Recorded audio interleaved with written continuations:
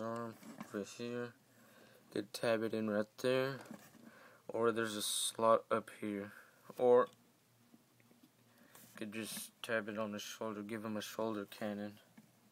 I prefer it on his wrist, like that. Alright, here's Sergeant Recon comparison for Human Alliance. You could flip this up, over, bring the minigun down, flip this seat out, position him how he would be sitting down operating a machine gun.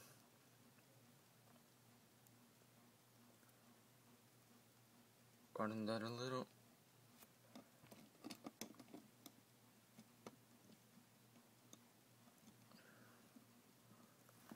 Very tricky. There's a few pegs you could plug in, but yeah, I don't want to be fidgeting too much with him, so that's how it looks. Could operate the machine gun.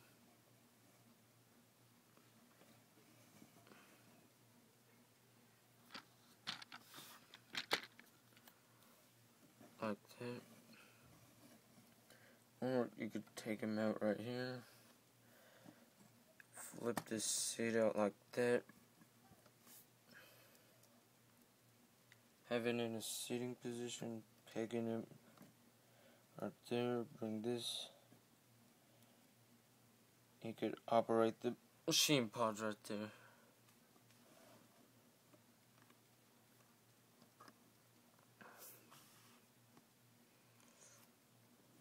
So overall, he has pretty good articulation.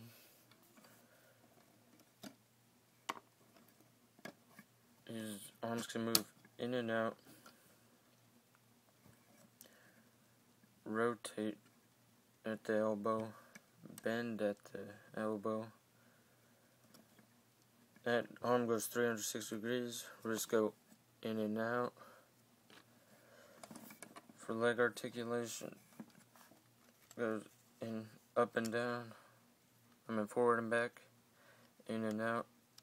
Some knee articulation, rotating knee, bends at the knee also.